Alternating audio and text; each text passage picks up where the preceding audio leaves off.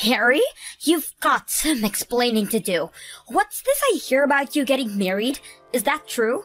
We've only been divorced for 3 years. You've got to be out of your mind. What's wrong with you? What the... Sarah? What do you care? It's none of your business anymore. Of course it's my business. This new wife of yours, her name's Juno, isn't it? Well, yeah, but I'm not sure how you'd know that.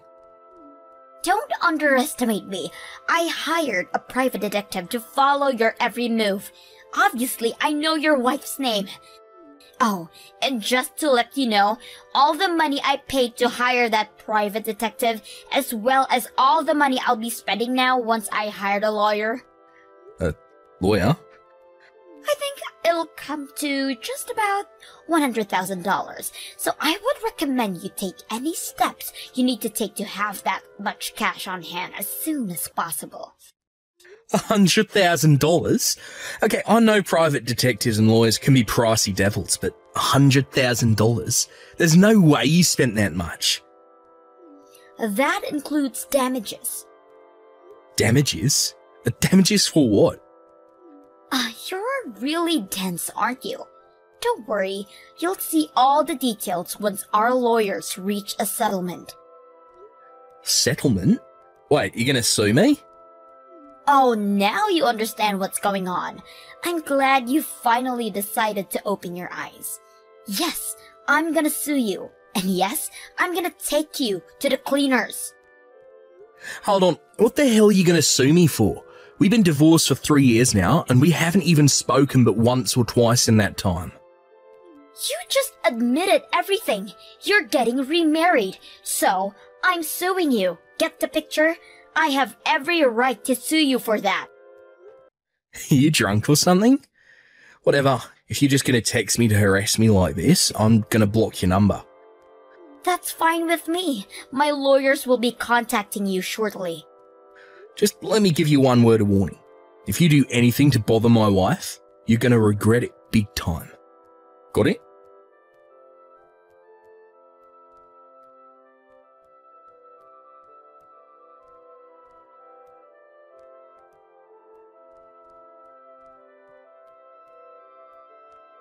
Hey, Harry, do you have a minute?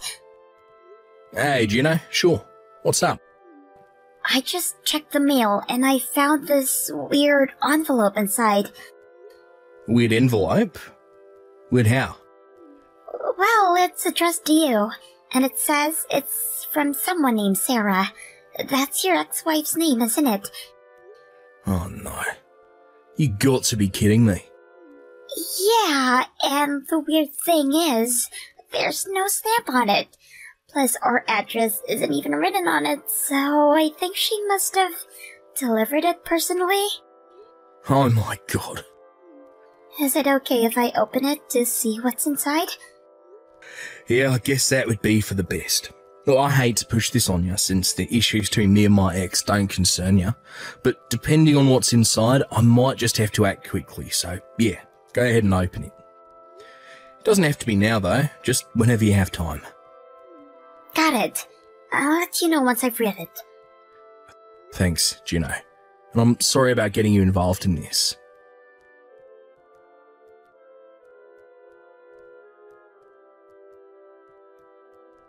Okay, well, I read through everything. What did it say? Long story short, she says you had no right to get remarried only 3 years after we got divorced. Your doing so has caused me immeasurable pain and suffering. To compensate me for my pain and suffering, I'm suing you for the damages in the amount of $100,000. You must wire the entire amount into my bank account by the end of this month, or I will take you to court. And that's the gist of it anyway. That's... that makes absolutely no sense. Like, at all. Plus, I'm 100% positive that she hasn't spoken to a real lawyer about this. Not only is it legally nonsensical, it also looks like it was written by a 6th grader. She misspelled at least one word in each sentence, and that's just the ones where she actually used punctuation. She also wrote you instead of you. The whole thing is just a 10-page mess. Wait a minute, she wrote 10 pages? Yeah, most of the pages were just her complaining about things you supposedly did or said to her when you were married, and another big chunk wasn't any specific complaint. She was just insulting you. The most important thing, as far as I could tell, was that she wants to see you for 100 grand. Oh, what am I gonna do with that woman? Well, for the time being, nothing in here is legally actionable, so I think we're safe. Just in case, we might want to talk to an actual lawyer, though. One of my friends is married to a lawyer, so if you want, I could call her and try to set up a meeting. That sounds like it'd probably be a good idea. Would you mind setting that up for us? Sure thing. Give me a little time to try and get in touch with her. I'll let you know what she says later.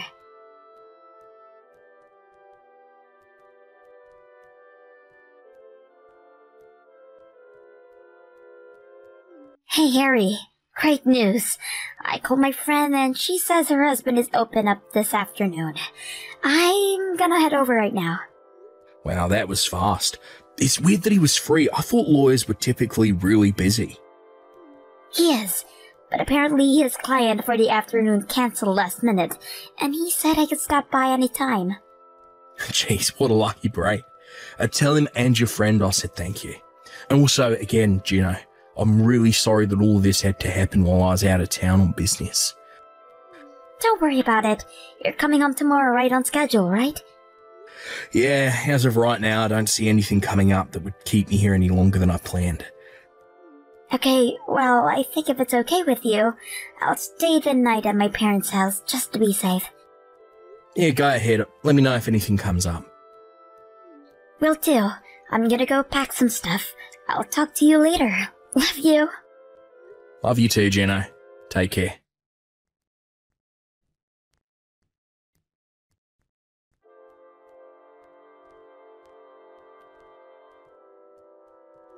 What's the big idea, Harry? Why haven't you sent my money yet? I put my bank account information in the letter I sent you, so you've got no excuse. Either pay it by the end of the month, or I'll see you in court. Did you actually think a stunt like that was going to work? It's not a stunt. I'm exercising my legal rights to compensation for pain and suffering. Oh yeah, alright. Oh, tell me, how did you come up with that $100,000 figure? That's how much pain and suffering you cost me. And did you ever think to consult with a real lawyer before sending me that letter? Why should I? I'll take that as a no then. So what did you base that number on?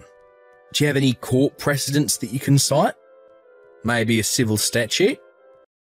I already told you, when I thought about how much you hurt me, it felt like $100,000. That reminds me, exactly what sort of pain and suffering did I actually cause you? You were married just 3 years after our divorce. That's like cheating. Okay, it seems we have a definition problem here. My wife Juno and I met and started dating after we got divorced. So no, it's not like cheating at all. Because once we're divorced, it's no longer any concern of yours who I choose to meet, date, or marry. It looks like you're the one who needs a legal reason, Harry. It's so pathetic that you didn't know this. Legally, if you date another person within 3 years of getting divorced, that's considered cheating. But you just didn't stop at dating. You actually married your mistress. That took the damages up a few notches. What on earth are you talking about? Oh my god, you are thick. Let me say it again, slowly this time. If you get married within 3 years of getting divorced, that's cheating. Hey, you know what? I think I know what your confusion is here. I think what you're referring to is the statute of limitations on suing your spouse for adultery. If you discover within 3 years of a divorce that your former spouse was cheating during your marriage, then you can sue them for adultery. Is that what this is about? I don't get it. How am I wrong about this? I really have no idea how you managed to misinterpret such plain legal language as that. But in any case, my wife consulted with a lawyer, a person who does this sort of thing professionally, and he confirmed that no, you don't have any standing to sue me like you're trying to. No way! I don't believe you. How come you guys got to talk to a lawyer, but none of the lawyers I went to would give me the time of the day? Sounds like you went around to a bunch of different law offices then, huh? Yeah, I did. This is so unfair. No matter what I said to any of the lawyers I went to, none of them would help me at all. It sounds like they could see from a mile away that there was no way representing you would end up well for them. But how could they know that? I already went over this, so allow me to repeat myself. I met Juno, started dating her, proposed to her, and married her, all after the two of us got divorced. There are no legal grounds here to sue me for infidelity. We were no longer together. But the law says I can. What did the lawyers you talked to tell you? They must have given you some response. But seriously, this isn't even that difficult of legalese. It's practically layman's terms. Oh, and I shouldn't have to remind you about this, but you were the one who was unfaithful during our marriage. So you've really got some gall to try and sue me for getting remarried after we divorced. Wait, what?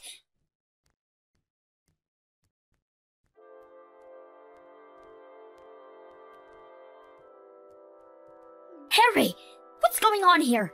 Why did I just get a big stack of papers from your lawyer? So I take it you were successfully served then? Served? What do you mean served? What is this? I just so happened to discover that you had been unfaithful during our marriage. So I'm exercising my legal right to sue you for damages. That's all. What? I wasn't unfaithful. We got divorced because we weren't just meant for each other. We had different values. We liked different things. We never got along. Yeah, that's definitely part of the story. I thought that was all there was to it too. So at first I felt that going our separate ways would be the best thing for both of us. However, when I looked through that 10-page screed you put in my mailbox, in the midst of all the grammatical and spelling mistakes and nonsensical legal theories, there were a few passages that caught my attention. Remember the part where you were comparing me to another guy you had met toward the end of our marriage? That got me suspicious that maybe there was more to our divorce than I first thought. Oh. You're still seeing the same guy, aren't you? The guy who works part-time at a local factory. You did me the favour of including your current address when you put that envelope in my mailbox. Thanks to that, it was easy to hire a private detective of my own to check into you. I come to find out the supposedly single-occupant apartment you live in is actually owned by a man. And he also learned that you were frequently going in and out of that apartment while we were still married. It wasn't long after he found out that he got exactly what he needed. Hard proof that you were having an affair. This can't be happening. Not only am I not getting money out of you, but now you're the one who's gonna get money from me? By the way, I'm not the only one who's getting money from you. The guy whose apartment you're living in is married. He's got a wife and kids in another city. Oh my god, please tell me you didn't tell her. I'm happy to report that I did, in fact, inform her of everything. She said she is going to divorce her husband and sue for full custody of the kids, so he'll have to pay her child support and you'll have to pay her damages for knowingly sleeping with her husband. What are you trying to do? Destroy me? I also told your parents. Oh, come on. They told me to tell you they're disowning you. They never want to hear from you again, and they won't give you any help with your impending legal troubles. How could you do this to me? You're a scumbag, Harry. Oh, I'm the scumbag. Me? Is this fun for you? Ruining my relationship with my boyfriend? I wouldn't really call it fun, but I suppose you could say I'm getting a sense of satisfaction with seeing to it that someone like you gets what they deserve. You jerk! Creep! You're not gonna be satisfied until my life is totally destroyed, are you? I wouldn't say destroyed, no. I'm just ensuring that any and all responsible parties take responsibility for the consequences of their own actions. That's all. But how can you sue me when we've been divorced for 3 years? I'm sorry, weren't you paying attention to our conversation yesterday? I told you that if infidelity is discovered within 3 years of a divorce, the wronged spouse can sue for damages. Scroll up if you want. I told you all this before. And since technically 3 years haven't passed yet, I'm still well within my rights to sue. You're just doing this for money, aren't you? What were you after when you tried to bilk me out of $100,000? Screw you! Got nothing, eh? That's fine. If you'd like to learn more about infidelity laws, try asking one of the lawyers you spoke to before. I said screw you! You money-grubbing snake! Call me what you wish, Sarah, but I can't have you meddling in my affairs anymore. You caused a great deal of trouble for me and my wife. I decided that the only way you would learn to stay away from us is if I hit you hard and as fast as I could. I'll break up with my boyfriend, okay? That'll solve everything, won't it? It's far too late for that, Sarah. Even if you break up with him now, it won't change the fact that you're going to have to fork up some cash to me and your boyfriend's wife. Seriously? You've got to be kidding me. And with that, I think I'll take my leave from this conversation. Talking with you is like bashing my head against a brick wall, giving me a headache. No, no, no! You are not gonna run away from me like this! Coward! Man, you remind me of the Black Knight scene from Monty Python and the Holy Grail. Alright, yeah, so, look, a lawyer will be speaking with you soon, so I suggest you do what he tells you to. Wait, Harry, can we talk about this? Nope. Bye.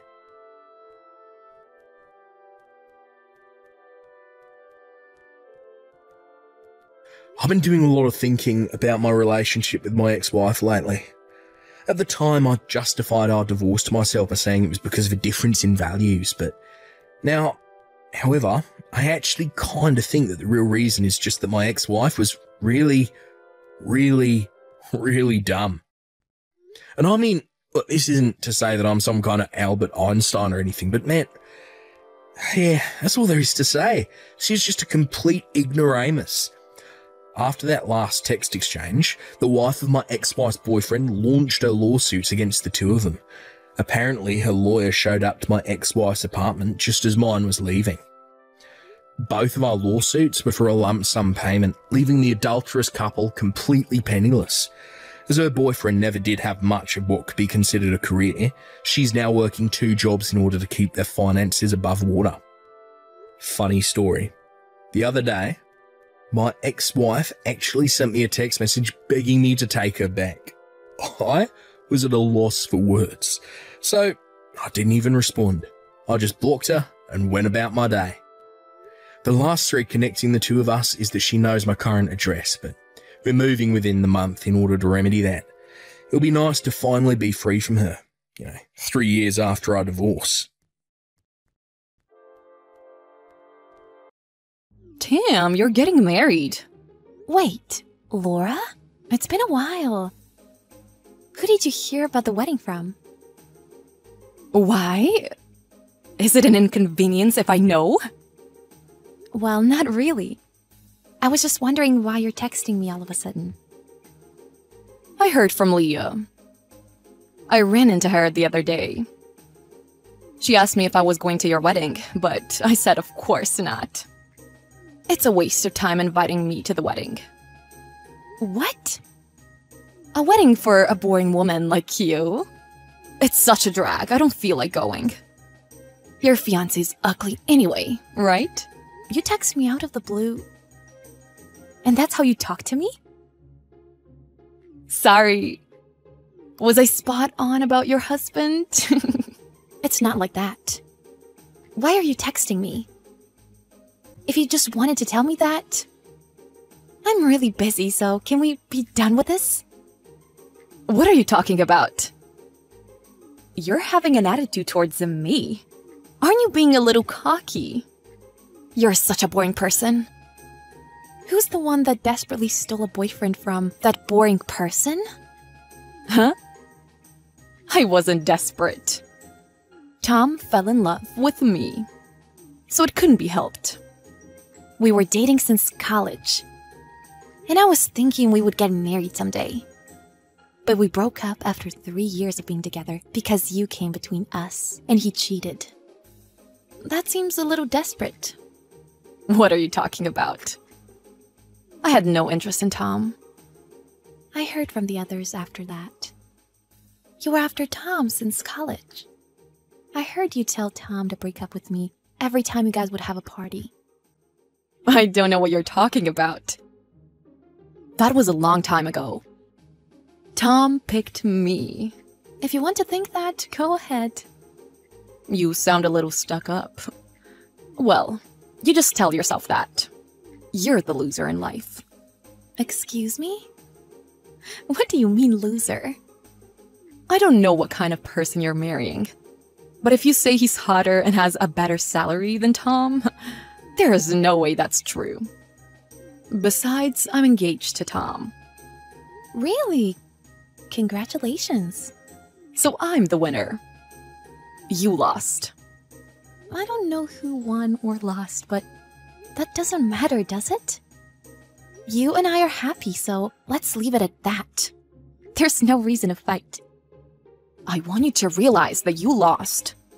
Just because you got married a little earlier than I did, doesn't mean you get to brag about it. I'm marrying someone like Tom, and that's not it. I have others too. What? Others? An attractive woman like me can't settle with one guy. Tom is perfect husband material, but I have others, just in case. I'm going to quit when I get married, but life is better if you have fun, right? So you're dating Tom, but you're seeing other men? Just hanging out. The way of thinking of someone like me might be a little difficult for you. I don't know what you mean. And Tom would never do that. You shouldn't betray him like that. You still work. What? Yeah, I still work. Jeez, you can't quit. I don't plan on quitting. I love my job. I plan on working even after I get married. No way. What? Is your future husband's salary that small? What? Isn't that why you still have to work after you get married? I feel bad for you. It's not like that. Ugly and low income. You poor thing. I wish I could share some of my happiness with you. I don't really understand. You don't understand? I don't understand what you're trying to tell me. Has your mental capacity been diminished from working too hard? I feel sorry for you. Isn't it hard when your spouse earns so little? Anyway, good luck with your ugly husband. Hey, it seems like you're misunderstanding something. My fiancé is a doctor. What? Do you know what I do for a living? I'm a nurse. Are you really? I knew you were in the medical field. Yeah, I'm a nurse. Not many people actually quit when they get married. And I want to continue working. A doctor? Yeah. You've been saying that he doesn't earn a lot. But he easily earns more than a regular office worker. You're marrying a doctor? Yes. I don't care that much about money. Because I make enough money myself. Not that it matters to you. But even if he has a lot of money, he must be ugly, right? He must be crazy. He's a little weird, isn't he? That's not a nice thing to say. Here. That's my fiancé. This? An actor? No, my fiancé. But thank you for the kind words. Wait, huh? No way. Why is he so good looking? If he's a doctor, he must have a good background and a good salary. Why you? I don't know. But I've never looked at him like that. I can't believe it. That can't be. Why you? Comparing yourself to others like that, and only caring about status is probably why nobody chose you. Never mind. I'll go to your wedding then. What? Other doctors are coming, right? There's rarely a chance to meet doctors. What about Tom? Tom? Compared to a doctor, he's nothing. I want to marry a doctor too. A guy that's hotter than your fiancé, and a doctor who's rich. That's who I'm going to find. Introduce me. My wedding? I didn't even invite you. What? The wedding is in 2 weeks. I sent out all of the invitations, and they RSVP'd. What? What about me? I didn't get one. I told you I didn't send you one. Why should someone I don't consider a friend be invited to such a special day? Wait a second. Didn't you invite your other friends? Yeah? They're my friends. They've never stolen a boyfriend from me. Wait. Are you still mad about Tom? I'm not mad anymore, but I haven't forgiven you. Don't say that. Oh, I have an idea. Let's switch. Huh? I'll give you back Tom. So, give me your fiancé. We can kill 2 birds with 1 stone. I don't understand. There's no way I can do that. If you just think rationally. Why not? You should be happy I'm giving Tom back to you. You don't have to give him back to me. Tom's been asking to get back together since the day we broke up. What? What the hell? When you're pressuring Tom to go out with you. Tom couldn't decline because he was too drunk. He ended up going out with you because he felt guilty. And he's been calling me many times because he regrets it. I've never heard that. He's never told me that. Aww. I said no because I had just started going out with my boyfriend. But I think it's for the best. Tom was never serious about you. And you've been seeing other men, so it works for both of you. I'm serious. Then why are you seeing other people? I'm just playing around before I get married. I told Tom that, by the way. What? Tom is my ex. But we've been good friends since college. I told Tom everything you just told me. What are you talking about? You're joking, right? I'm not joking. I don't lie, unlike somebody. Say that it was a misunderstanding. Tell him it was just a misunderstanding. If it was really a misunderstanding, tell him yourself. I can't do anything about it. I can't believe it. Why would you do this? That's my line. I even forgot about the horrible thing you did to me. You texted me out of the blue? So, I was surprised. And it was just to brag. You also judged my fiancé without ever meeting him. You can see your awful personality through these texts. Don't say that. I'm sorry. I'm apologizing. Please, straighten things out with Tom. I don't want to break up with him.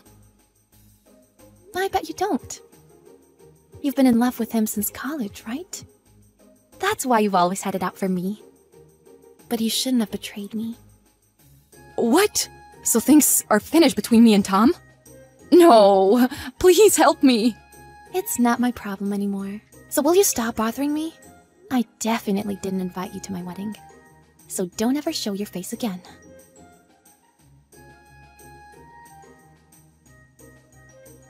Tam told Tom what happened, and Tom broke up with Laura. Laura asked to talk things out with Tom, but Tom had a feeling Laura was cheating on him, and thanks to Tam's intervention, that feeling was proven right. He broke things off immediately. Tam's friends from college got together for the wedding, but Laura was not invited, and she regretted things after seeing pictures on Instagram. After that, Laura was so focused on finding a better husband than Tam's that she's still single, even at 40. Tam now has 2 children and has gone back to work, and is doing great, both at home and at work.